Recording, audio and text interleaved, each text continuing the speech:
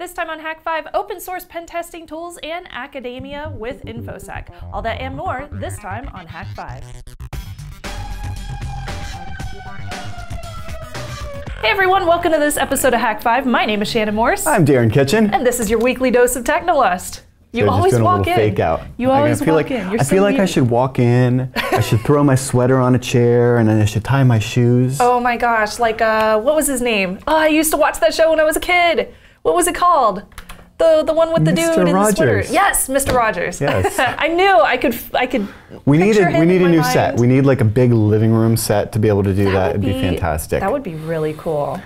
Bring back the swivel camera. Oh man. The crane. We need to. We could use a little sprucing up in the studio. Yeah, I think anyway, so. We got some fun stuff today. We do. We have a couple of different interviews. The first one is with Chris, aka Lava Lamp on Twitter. He's talking about open sourcing his tool, which helps you automate a lot of penetration testing and a lot of like vulnerability scanning. Enumeration, getting really an idea of the assets of the organization. Yeah. Cool stuff. Even if you're not doing a pen test, if you're like an IT administrator, you might want to use this against your own stuff. And then right after that, we are interviewing Brittany, who is in academia, and she's talking about how you can further project research even after people graduate so that InfoSec professionals can also use these tools as well. So really interesting stuff today. I hope you enjoy it. We got good stuff from DEF CON. We'll see you on the other side. Today we have the unique pleasure of being joined by Chris Grayson from Websight. Chris, thanks for joining us, man. Yeah. Thank you so much for having me. Oh, dude, so much awesome stuff came out of DEF CON this year. You had an awesome talk, and you also tweeted, quote, "Yes, I'm open sourcing a software platform that automates attack surface enumeration." We chatted about it briefly with Mel over by the lockpicking station. Tell me about the technology of Lava Lamp and what brought it on and how you came to now release it to the open source community. Yeah, absolutely. So my background is in like network penetration testing. I really like breaking into things. And I kind of found throughout the course of getting better at that I was doing a lot of manual information gathering, like running Nmap scans, taking that, throwing it over to Eyewitness, using Metasploit to gather information about SMB servers, all this stuff. And I found that it wasn't really whether or not, basically, if you just looked harder, all you have to do was find the stuff that everybody else had missed. And so I got pretty good at that, and like I spent pretty much half the time of all these engagements gathering all that information, and that's what enabled me to be very successful. So what Websight is just that automated at scale. So it runs network scans, it does domain name record lookups, it does subdomain enumeration, it does application layer fingerprinting, it takes screenshots of web applications, it crawls web applications, it tries to identify the frameworks with them, it exposes it all via an API, it's consumed on the front end by a front single page app written in Angular. But really the goal here is to make it so that you can have the situational awareness that you require to either defend the organization that you're responsible for or to attack it. Wow, that's a whole lot, and I know that there's been several tools. I mean, you can do this manually. There's a ton of tools out there. What were some of the tools that you were using to do this previously? So running Nmap, using Zmap, I really like Chris Trunker's Eyewitness. You basically just feed it a list of URLs and it spits back to you a report with a bunch of screenshots because, like, honestly, this is 2017. The majority of your attack surface is probably in your web applications. And if I have a list of 5,000 URLs, there's really not a good process for me to determine what's on those endpoints other than give me some screenshots about them. So it uses Phantom.js. It also uses like Python Celery. Outside of that, there's also another tool called Scannerl, which is some new, like basically network service fingerprinting tool written in Erlang. So I'm probably going to roll that in as well. But that's really kind of, and Metasploit as well, of course, for all kind of the information gathering modules they have. Right. Now, here's the thing. Your tool focuses heavily on automation, which actually a lot of other tools focus on. You mentioned Nmap, Metasploit, and things of that nature. I feel like as hackers, we're very keen on automating those mundane tasks, whether that's born out of laziness or boredom or just wanting to make time for the more important things in life, like Counter-Strike. Absolutely. Why do you think that is? So, I mean, I've heard before that the best programmers are the laziest ones because you write something right once and then it just does it right and you have that free time again. But when it comes to automation, as far as this project was concerned, by the time that I was continuing to get better at network pen testing, I found myself more responsible for helping these organizations secure their perimeters. So instead of like I'm only attacking, now I'm kind of going onto the blue side And really, these companies did not have situational awareness. It's like every single time I got in, I would show them how I got in. Like, oh, where is that? How did you find that? And so automation in this sense, like, you need to have situational awareness about your environment, about your network, about your enterprise. And if you're only using manual tools to gather all this information, by the time you put it all together, you collate it, you create some sort of cohesive understanding of the environment, half of that data is probably stale. I mean, if you think about how quickly an enterprise network changes, like if you looked at what's on an enterprise network at 8 a.m., at 4 p.m., and then at 10 p.m. in a single day, it can be completely different. So if you don't have something that has the ability to automate that information gathering process, then the fact that you run it manually, it's too slow. By the time that you actually have any understanding of what you're looking at, you probably are looking at a significant amount of stale data. So that was one of the big motivations for me. Cool, cool. Now I want to come back to automation in a second, but I also feel like as hackers, we're also compelled to not only understand complex system, which your tool seems to do pretty well, but also to create our own. And I feel like a business is really no different. So what were your key takeaways from this experience building out this tool as a business? Yeah. So I have it on my to-do list to write a post-mortem of kind of the things that went wrong. So one thing is, if you're going to try and start a company, have a partner. Like I tried doing this as a one-man show. You will read a lot of things that say run and as lean, as mean as you possibly can. And I did that. And then I found out that I was running too lean. There were too many things. I could handle it in the beginning, but then as things kind of ramped up, there were more things that I had to take responsibility for. So reaching out to customers, doing marketing, building the website, building the front end, user experience, user interface, when this was all detracting from my ability to continue building out the product. So that was one really big takeaway. Another really big takeaway is that you need to have a product that actually, basically going to somebody and telling them that their house is on fire when they're very much aware of that is not very helpful. So I would go to people and I would say, look, I'm going to give you the situational awareness that you need in order to strategize properly upon how you can actually defend this network. And they're like, we already know that everything is bad. Like, we are already so inundated. We have too many problems. We don't have enough headcount. We don't have enough staff. What they need is water. So a lot of the feedback that I got was like, okay, this tool is great, but how does it start detracting from my problems? It's gonna tell me more. It might enable me to prioritize better. But what they wanted was, is this gonna instrument my vulnerability scanners? Is it gonna make them more effective? Is it gonna automatically get rid of some of these issues so that I don't have to worry about them anymore? And that really wasn't within the scope of the tool that I was building.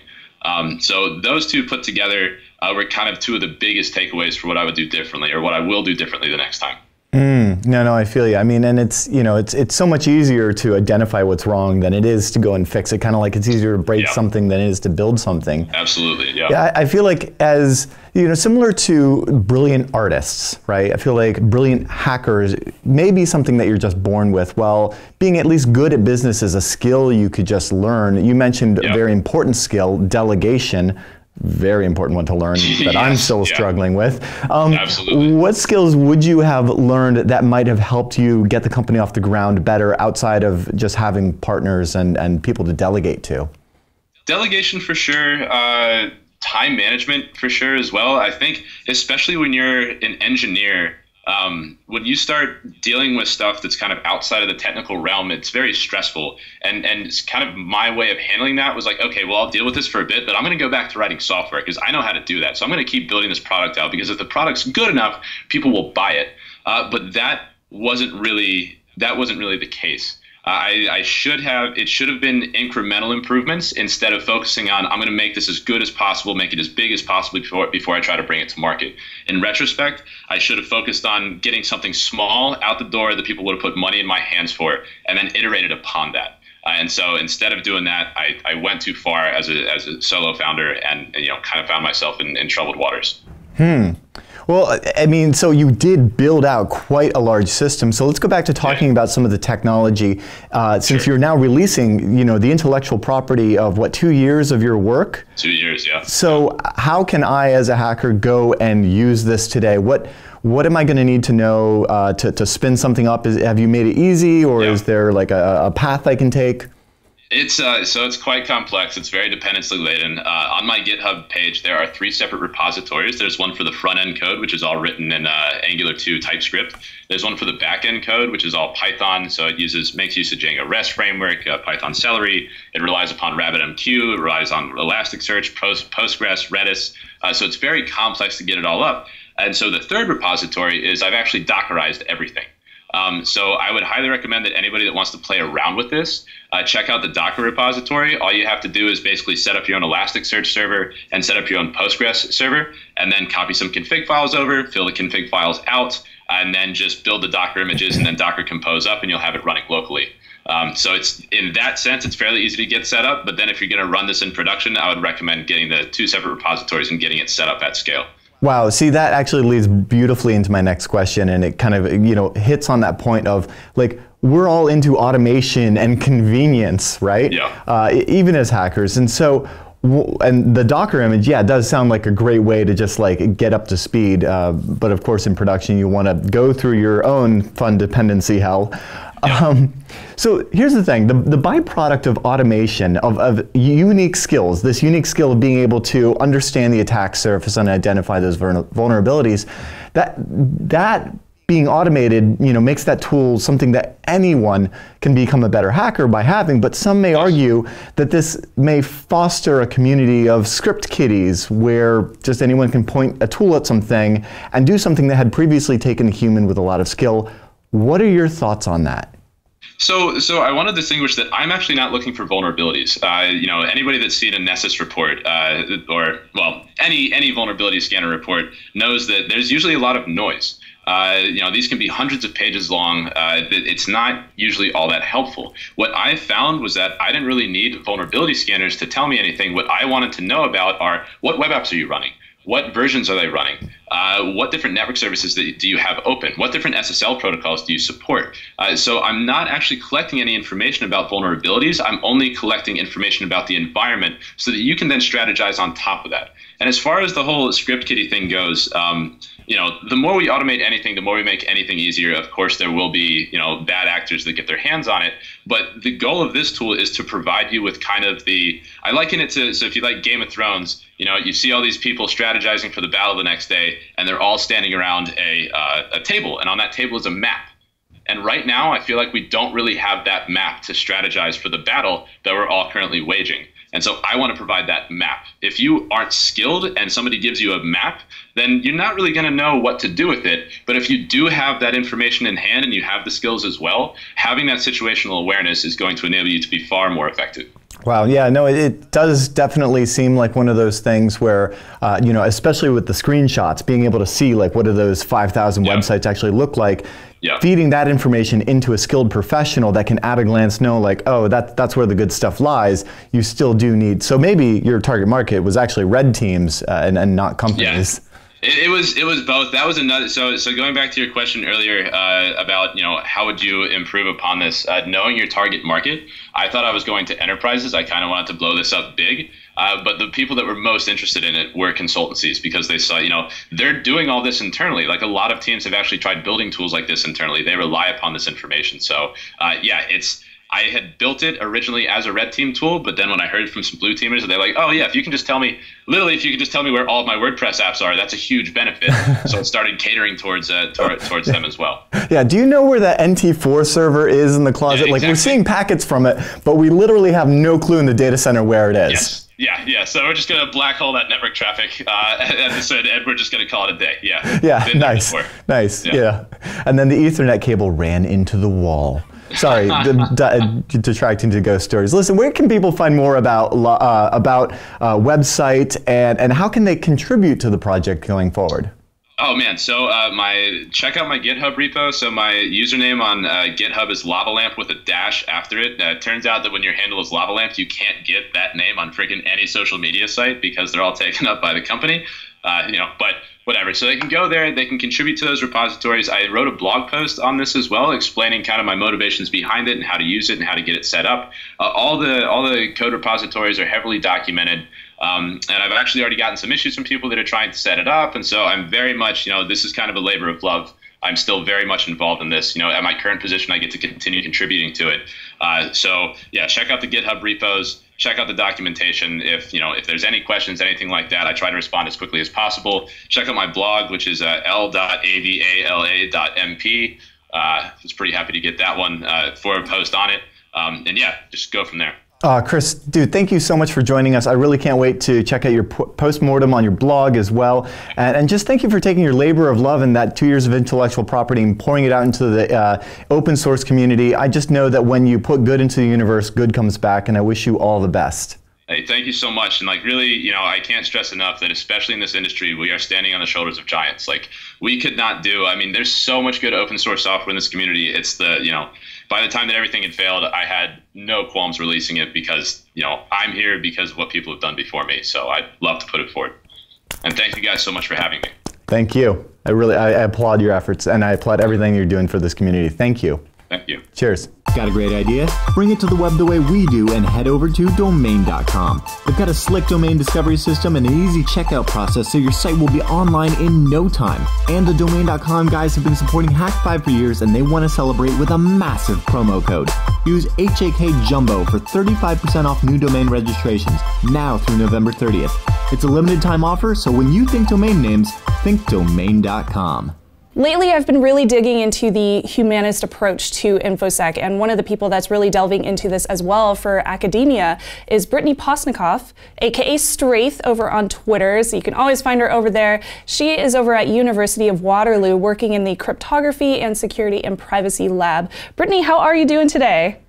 Very well, thanks. How are you doing? I'm doing awesome, thank you. So I really wanted to delve into this because I think this is sorely missing from the InfoSec industry as far as how do you take these projects that a lot of people are working on in academia and you actually turn it into something that companies and InfoSec culture can actually use. So the big thing that I sort of talk about is how researchers, when they're building these tools, the tools aren't their focus. Tools aren't science. Tools help you do science. Right. And so by the time you have a master's student or PhD student that's been working on this tool for 2 to 5 years to support their science, they're ready to drop it by the time they're done. Honestly, that's a long time to be working on one thing that isn't even your major focus. It helps you to meet your focus. So by the time they're done, they just kind of want to drop it in most cases.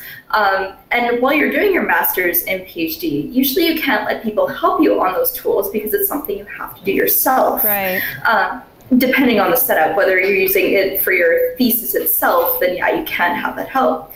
So the big thing I really try and promote is joining up industry and academia and making sure that partnership's there. So as soon as the research is done, they have somebody to pass it off onto. Because at that point, the person might be going on to a PhD and a new topic if they're a master's student, or they may be going to industry, or they might be going for that job. So they're really just done. And the other thing I really try and show is usually these tools aren't made for anybody else to see. It is, what can I program super fast to make sure this tool is done? I can finish my thesis, I can move on with my life. Right, so sometimes it's kind of broken or it just does the thing and there's no notes in the code. But I'm sure that industry professionals would also be able to get some use out of these tools as well, right? Very true.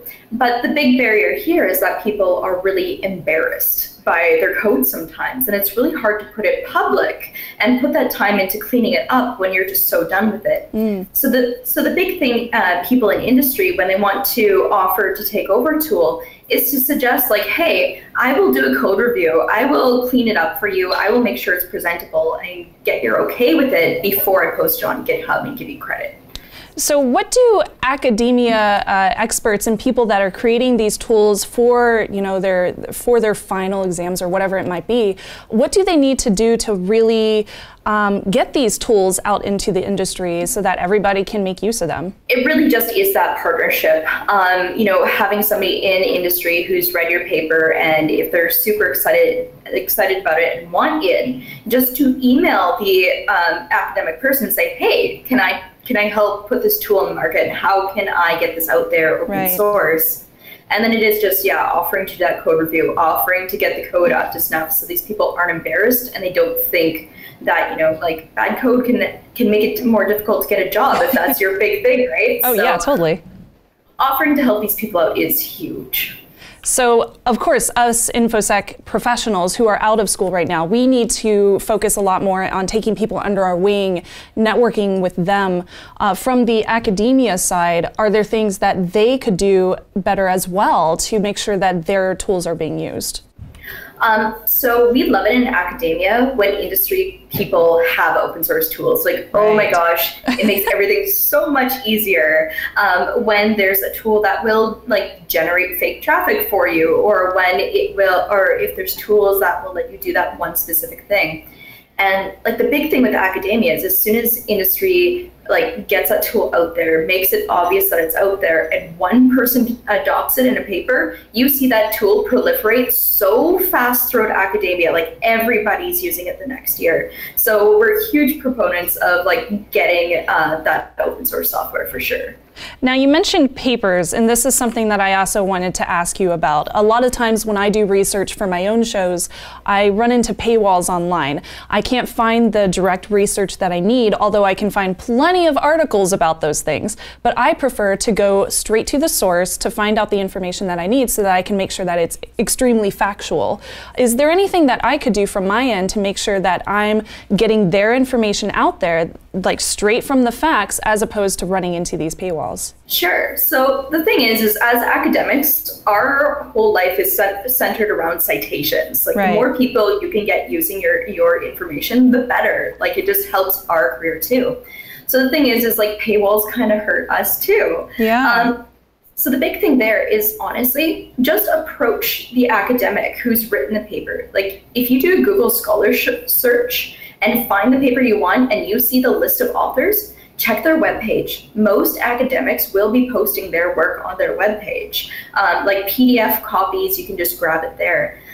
The other big thing is just asking them directly, because if there's a chance you could help them out by inviting them to come do a talk or inviting them to help with an article or something else, that they can also put that on their CV, which is really supporting too. So it's just approach people, talk to them. This is a community. We like helping each other out. Send them 140 characters on Twitter. I'm not gonna lie, that's worked before. So it's just, approach them, at least to say, hey, this is the thing I'm working on. This is why I really like your paper. I will give you a shout out. I will, give you some way to reference this in your own CV. Please help me out. And I mean, honestly, we love spreading our information too. We're out there to help each other. So yeah. Yeah, absolutely. I love it when I hear that other people are trying to get things open source, trying to kind of include everybody in their research as well. I think that's so important, especially in InfoSec, because it's growing continuously. I did want to make a slight tangent. I know that conventions are a great place for people to network, especially not just to find jobs, but also to share the research that they're doing in talks like the talk that you gave at B-Sides, but also just to talk to people on the show floor. Do you recommend going to conventions as a good way as well? Definitely. I actually brought my own first year this year, and she actually did full stack development, and I always talked about how much I loved InfoSec and how great the community was for supporting me and making me just grow faster. And she came and it blew her away how supportive everybody was. That's awesome. How much people were willing to talk to her. And I would definitely suggest it, just because it is that opportunity to meet people, get out there, share your research, and just like geek out with a bunch of other people. Totally. I completely agree with you. I'm on this like convention high right now just because of the amazing week that we just spent in Las Vegas. And I'm so happy I got to meet you as well. Is there anything that we did not include in this interview yet that you would also like to include? The other thing I'm really trying to support out there is the idea that if you're in industry and want to write a paper, approach an academic. We are like willing to collaborate, help you write that paper, and get your work basically immortalized. That paper stays there forever. So if you ever need any help writing a paper, reach out to your like friendly academics. Yes, find some mentors in the industry. Brittany, where can people reach out to you if they have any questions or if they are looking for somebody that can help them with their papers? As you said earlier, they can definitely approach me, and I'm on Twitter with Straithe, STRAITHE. Perfect. Thank you so much, Brittany. It was a pleasure speaking to you, and good luck in your career. Well, that just about wraps up this week's episode of Hak5. But before we get going, I want to thank everyone for what is that? Sending us stickers. We have stickers. We also have some gifts from a fan, but I'm going to leave those for the next coming weeks because we have several that I've been waiting for you to get back into studio so that we could open them. Oh, we're going to have a mail time. It's going to be fun. We are going to have mail time. So if you want to send us stickers or gifts from fans, you can send those over to hak5.org/address. That is our current address that you can send products or stickers to. We love supporting everybody in the industry, so definitely let us know. We have a bunch of new stickers, so let's do a little fast roll and stick them up on the set. This might be my favorite. It says NSA monitored device. I got that from Dong Life. Okay. You know. Oh yeah, I kind of want to put it on my laptop here because it is an NSA monitored device, but then again, what isn't? So let's just put it on the wall. I want to give a quick shout out as well to this one, which is Armistice Brewing Company, which is a brand new local brewery in the East Bay in San Francisco East Bay area. So if you are in the Richmond, California area, check them out. They're brand new. They have really, really good beers, and they brew them on site. So very, very. You know what? Nice. We should all get together at a brewery and launch a new Hak5 product. That sounds like a really good idea. We should talk to them and see if we could do it there. I don't know, maybe. Sweet. Hey, speaking of awesome Hak5 gear, you can find it over at our very own Hack Shop, including, get this, have you seen this? This was at DEF CON, and now we've just launched it in the shop. It's the new Hak5 Field Kit. I am so stoked about this because it has the latest edition of the Field Kit book covering the Dr. Turtle, the pineapple, and the pineapple. Duck, turtle, pineapple, bunny. See, I know all of them. And anyway, I'm just like really stoked about this because it's like all the gear. It's cool. And all the gear. So you can't go wrong. Thank you for supporting us over the years. HAKshop.com is where you can find all the Hak5 gear. Yay! I think that's it. And hak5.org for all the things. All the shows. Check it out. We'll see you next week. Until then, I'm Darren Kitchen. I'm Shannon Morse. Trust your technolust. You gotta get the look. I feel like am I like punching Nazis or something? You're punching.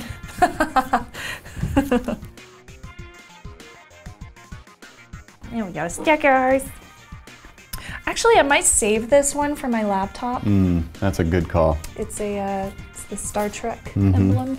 It's also black, so I don't think it would show up very well on our thing back here. I feel like you need to put this one look, next. I have another NSA one. Nice. Or yeah, I feel like this one needs to go here, like near